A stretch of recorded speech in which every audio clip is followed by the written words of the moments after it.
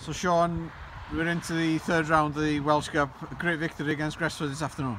Yeah, it was important to pick up the win today, and get ourselves in the next round, because obviously in the situation that we're in the league now, we need confidence to take into the three big games that we got coming up against Gresford and Colwyn Bay away. So it's important to get confidence, like I said, but it's important for the club. Supporters, this is a competition that we take for serious, and it's important that we're in the hat for the next round on Monday.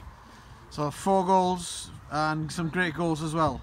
Yeah, some good individual goals. Over the last couple of weeks, we've had a lot of chances. John Owen disappointed with his chances that he's missed last week, and he's shown great character today. He's worked hard, and he's got his reward with a goal.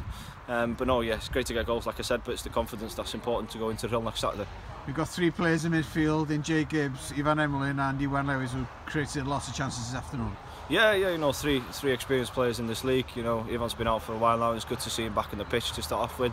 When he puts in a performance like he's done today, it's also great to see him back. So no, it's we've got 18 lads available, 2 lads missing out in the squad today, and it shows that competitive within the squad now, which is always good. Any preference in the next round? We'll take anybody. It's about going in and try and get another win, taking the club forward into the next round again. But no, there's local sides, there's big sides left in the cup, so whatever we get on Monday, we'll make sure that we're ready, and like I said, try and get that win. Diolch yn fawr, Sean. Cheers, thank you.